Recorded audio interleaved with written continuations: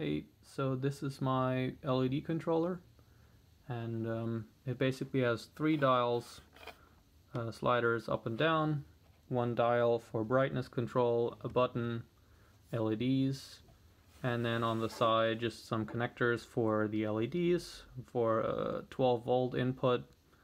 You can connect your USB cable to it to reprogram it, and it has an on button.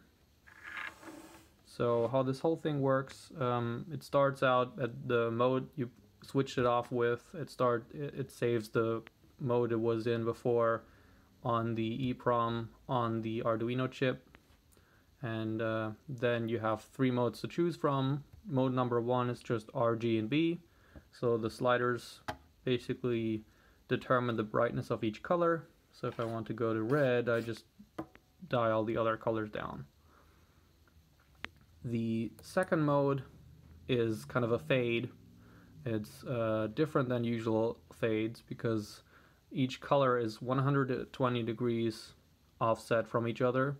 So you can imagine that as a clock with red on top, then green at 4 o'clock and blue at 8 o'clock. And your dial basically just goes through the clock and then turns back. Now those sliders determine the speed.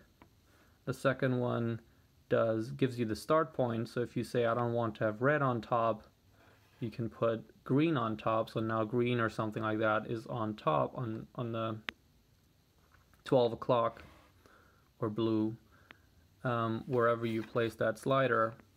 And then this third slider basically determines how far you want to go. So if you say I'd only want to go from 12 o'clock to 3 o'clock before I return, then you put the slider in the corresponding position. If you would put the slider all the way down, then you're basically just dithering between two colors, so it's basically a solid color. The third mode is, I think, the most interesting mode, because here you have all three colors go through like a sinusoidal fade in and out, and now these three sliders determine the speed of each color. So they start out at white, and then you can see them disperse because each color has a different speed. And you can change these speeds to whatever you want, and because it's really hard to get a matching pair until you actually go around the entire cycle and the color pattern repeats, that takes quite a long time. So it gives a really nice randomized impression.